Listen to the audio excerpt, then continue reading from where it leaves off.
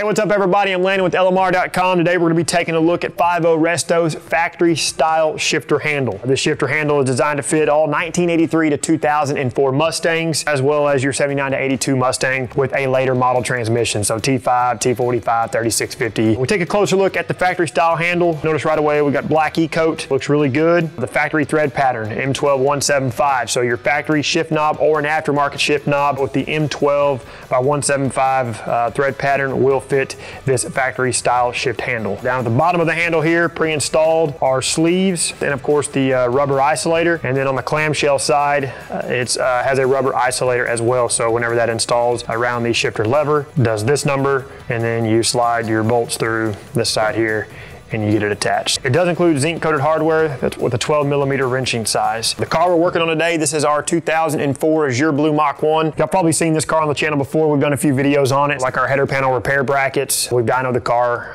Y'all can check those out down in the description below. It does have an aftermarket short throw shifter in it with an aftermarket handle. And what happens with an aftermarket handle, sometimes, depending on the manufacturer of the handle, it changes the geometry and changes the position of the shift knob itself. So for a lot of folks, you may have to kind of, sit up, that way you're comfortable, when you go to shift gears. I also forgot one little thing. You're probably wondering what this little rubber ring or rubber piece is here at the bottom. This is so you can bring it up and bottom the shift boot out underneath your shift knob. Before we put the boot and the upper shifter bezel back on, we'll pull this up into position. So a couple more fitment notes. I'm just going to use the clamshell here for reference.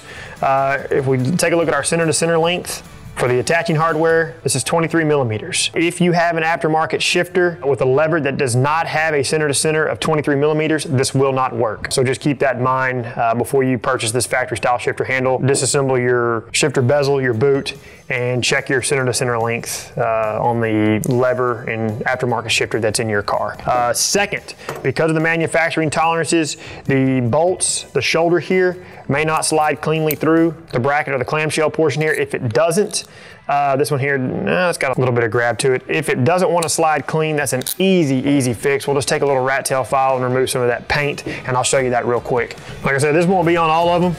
This is just, this variance is in manufacturing tolerances, and all it takes is just a little bit of coating or paint, to impede the fastener.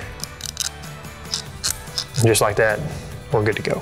All right, so regardless if you have Fox Body, SN, or New Edge, you'll rotate your shift knob counterclockwise to remove it. Of course, this is a factory style shift knob, so we don't have a jam nut or anything like that. If you have that particular setup, you'll have to get the correct open end wrench, break the jam nut free, and then loosen your shift knob, or remove your shift knob. All Fox, SN cars, these are just clips into the consoles. So you just gently pull up or pull away from the console to free the shifter bezel. New Edge cars, SN cars, they'll have an electrical connection here that you'll want to disconnect. Okay, now we can go ahead and remove the boot and bezel all as one. Okay, so this is an aftermarket shifter handle. It's also good to point out here, you notice how this is attaching. This is attaching with nuts. I also forgot to mention that as well. So depending on the aftermarket shifter, the lever will be threaded or it will not. On a factory shifter lever, this is threaded. So the retaining bolts just go straight into the lever. If they're just through holes, like most aftermarket shifter levers, you will need a retaining nut and just a drop of blue thread locking compound. So I'm gonna go ahead and break this free. Hardware with aftermarket stuff will always differ, so I'm not really gonna quote that. And there may be blue thread locking compound in place somebody may have put, so just be mindful that these may come loose in an abrupt manner. All right, so we got those broke loose. Go ahead and back these nuts off. Set these aside. So the lever is threaded. Somebody had just added nuts.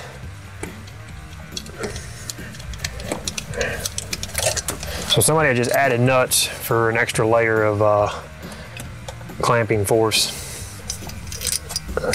Okay, we'll move the existing handle, followed by any isolator or anything that could be on there as well. Pay attention to, you can clean that up if you're, may have some some corrosion or something like that, but ours is in really good shape. So we're just gonna go straight on with the factory style shifter handle. There's also another hole down there. Most aftermarket shifter levers have some adjustability here, so you can change the height of your handle, but I'm just gonna go back in the top two holes. All right, so on your factory style shifter handle, the clamshell is gonna go together like this, and then that's gonna get positioned as such on the lever. And then we'll just put a little bit of blue Loctite on our bolt, or both bolts, and we'll run them through.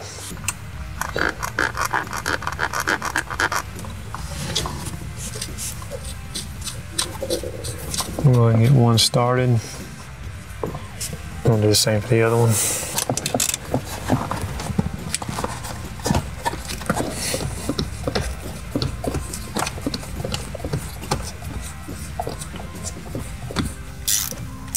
All right, we'll go ahead and run these down with our socket wrench. These have a torque spec of 27 pound-feet. I don't think I've ever torqued these bolts in the past. I just run them down until they're snug. But for those of you that like torque specs, 27 pound-feet. And if you go to torque it, you may have to like move it down here into reverse. That way it's in the downward position. But like I said, I'm just gonna go snug. And y'all know me, while we're here, we don't have to get too crazy. You know, we could vacuum all down in here, but it's actually not that bad. Okay, now we'll move our boot stop up the handle, reposition our bezel, reconnect any electrical connection if equipped, reseat the bezel, and then reinstall the shift knob. It's also important to note, if you're installing any shift knob for that matter, don't crank on these till they're extremely tight. You will run the handle straight through the top of this knob. Perfect. You get the benefits of the short throw shifter, but you still get the comfort of a factory style shifter handle. And I can already tell by just sitting here, you can see where there's now a bend here in my arm instead of it being straight from the geometry change on that other shift handle. All right, everybody, so that's gonna do it on the 5.0 Resto factory style shifter handle. I think we all know by now where the state of these cars are at. A lot of us are wanting to kind of put them back the way they were. And for some, you know, we just preferred stock components over aftermarket components. And that's kind of the case for this 2004 Mach 1 here, where, you know, we prefer the geometry of the factory style shifter handle, but we like the aftermarket shifter. So as always, if you have any questions, drop us a comment. And if you find value in what we do, go ahead and like the video, subscribe to our channel, turn on notifications. That way you're notified every time we release something new. And then until we see you in the next one, y'all know what to do for all things Fox Body, SN95, and New Edge Mustang. Keep it right here with the real enthusiasts, LMR.com.